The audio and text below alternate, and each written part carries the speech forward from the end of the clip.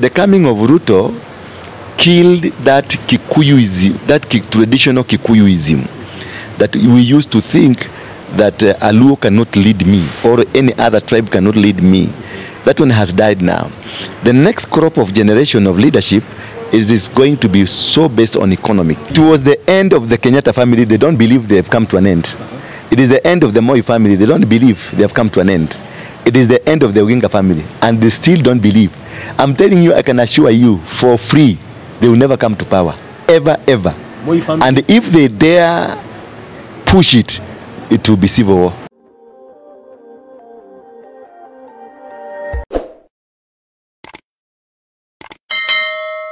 From Achokora. From Achokora. I have a beautiful home in Nairobi. I live in Runda. And I went and created my own space in Runda. Kulikuwa na mashacks. Lakini niliwastua, wakaniachia shamba. Yeah, in Nakuru there are shacks. Hii hoteli ama any house in Nakuru, it was not just found there ati, "Wewe amka, manoti kuja." Ndio hiyo ni yako. No, you have to go for it. Angalia Ruto, a very good example. A man I admire. Alianza kuuza mayai, kuku. Alianza kuuza kuku. Ukikangalia kakimba ile kwaya, ile kakimbia Moi, just look at that boy and look the man now. You see, this is a transition of a self-belief. So it is all about self-belief. Angalia Susan Kiheka. She has just fought herself. Amengangana na wanaume mpaka ametoboa.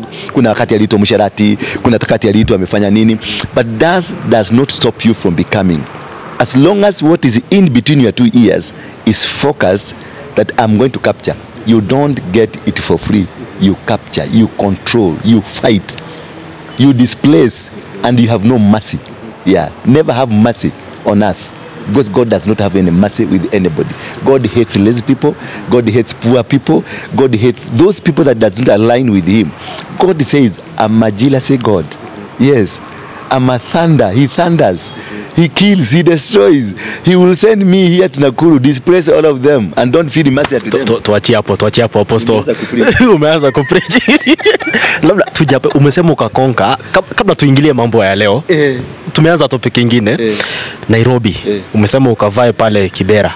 Yes. Tueleze kidogo, labda ndio watu waweze pia kukufahamu. No, Nairobi, I was not really, in the first place, I was not really vying.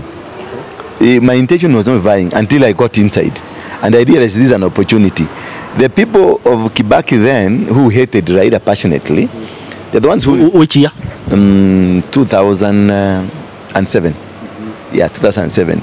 Those people, they really hated Kibaki, Raila passionately. They said, they called him Mogoroki, Kemondo. That's the Kikuyu notion. You know, the Kikuyus, we have two families, or maybe call it one family, that have ever controlled the Kikuyus. They manipulated them. Until now, they rebelled against them. Previously, the Kenyatta family directed us, dictated us, and decided for us. They're the one who stopped Matiba from being the president, and instead they brought in Kibaki. Kibaki was a project of Kenyatta family. Moi was a project of the Kenyatta family. It's them who brought Moi family, Moi into power. Then Moi brought the son, returned the power to them. And why they stopped Matiba was a radical.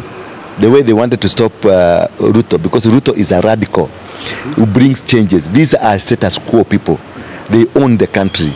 So everybody should think and walk according to them. They live there, they breathe them, they eat them. And that's why before the end of Uhuru reign, he had taken all the economical ventures in this country. All the banks now belongs to Kenyatta family. All the manufacturing companies belong to them. Insurance companies belong to them. The railway belong to them. Roads in Nairobi belong to them. Airport belong to them. Milk belong to them. That is the Kenyatta family for you. They are capitalists, super capitalists. They want to own and make you slaves. The people who advise, the top-notch advisors of the Kenyatta family are Russians. You go to Chancery House, it is managed by the Russian people. And the Indians are the ones who are proxies. You know, like Reply, Sugar, Western Sugar, those are proxies of the family. Go to Karen, there's too much land for them, proxies and everything. That is how they operate for you. So until last election, when we had a super radical person in the name of Ruto, is the one that who has liberated Kikuyus from the hands of Uhuru, the Kenyatta family. So Kikuyus now are charting a new course. By the time we get into the next election, we will have a new dimension, a new direction of the Kikuyu community, thinking differently. And that's when we have, if people like Kina Waruinges, the Kihekas, the Gachagwas, if they brand themselves nicely, we will do an economical empowerment kind of proceeds that will change Africa, not Kenya alone, Africa. Because the dimensions of how we look at things is a different, because the Kikuyus, the people who can compete with them are the Somalis and some Kisis. They are adventurers. They are people who can invest anywhere. They are people who doesn't care whether this is where I come from. No, like Aluo, they will go to Kisumu, to Nairobi, but look around Kibera, because that is where they think their community is. But a Kikuyu will go to Nyarenda, right inside the Kisumu, the Luo land, in a village, and start a supermarket there without care. If I can cut you short, what about the Moi family, the Odinga family? The Moi and the Moi family and the Odinga family. One thing, what made the Moi family become strong, it is not because they were Moi families. No, it's because they were Kalenjins. If I can give you a little bit of the politics of this country, the Kikuyus and the Kalenjins are governors. They want to sit on other tribes. And the Kalenjin want to sit on Kikuyu, and the Kikuyu want to sit on the Kalenjin. That is why we have always had war, because both of us, we are colonizers. Kikuyus and the Kalenjins are colonizers. Kikuyus are Mau-Maus. Not they are called the Mau-Maus, but internally they are colonizers. They will want to colonize. They will want to take control. They go to Kisumu, they want to run the show. They go to Garissa, they want to run the show. Just the same way, the Kalenjins, they are warriors. They also want to have that supremacy of controlling. So you find these are two tribes at loggerhead. Now these two tribes, what they do, they rally other tribes behind them. If they are not together, a Kikuyu will call a Luo. If they are not together, they will call a Luya. Luyas and the other tribes and the Kisis, they rally behind these two tribes.